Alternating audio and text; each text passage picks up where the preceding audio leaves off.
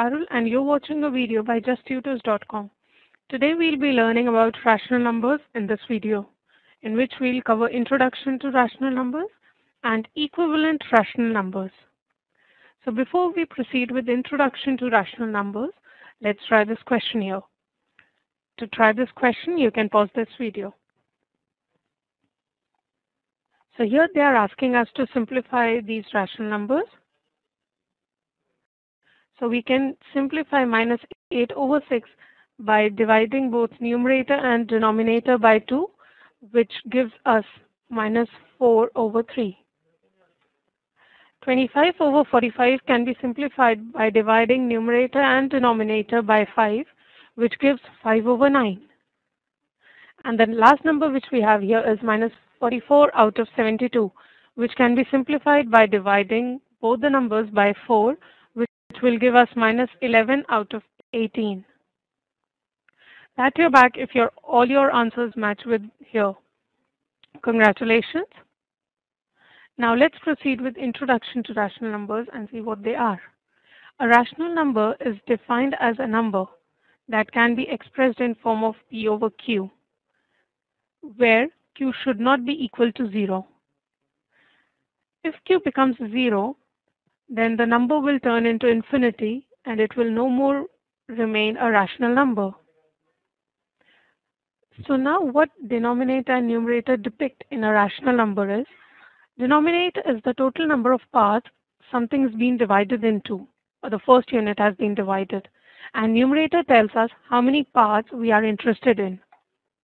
For example, 4/5 or 4 out of 5 is a rational number where P is 4, or the numerator is 4, and Q, or denominator, is 5, and it is not equal to 0.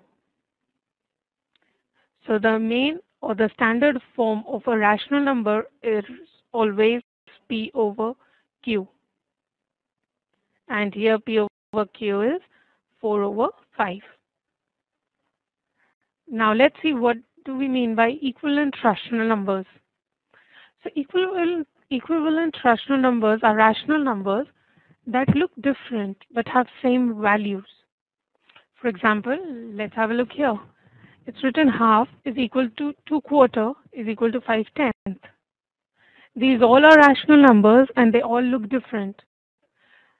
But the thing is that they all have same value, that is of half. So we can convert a given rational number to the other one, or by simplifying, that is by dividing or by multiplying. And if any two rational numbers are equal or are equivalent, which are in form P over Q and R over S, then P multiplied by S is same as Q multiplied by R. That is a rule in equivalent rational numbers. So on basis of these concepts, you can try this question here. You can pause this video if you want to try it on your own. And once you are done, you can check your answer from here.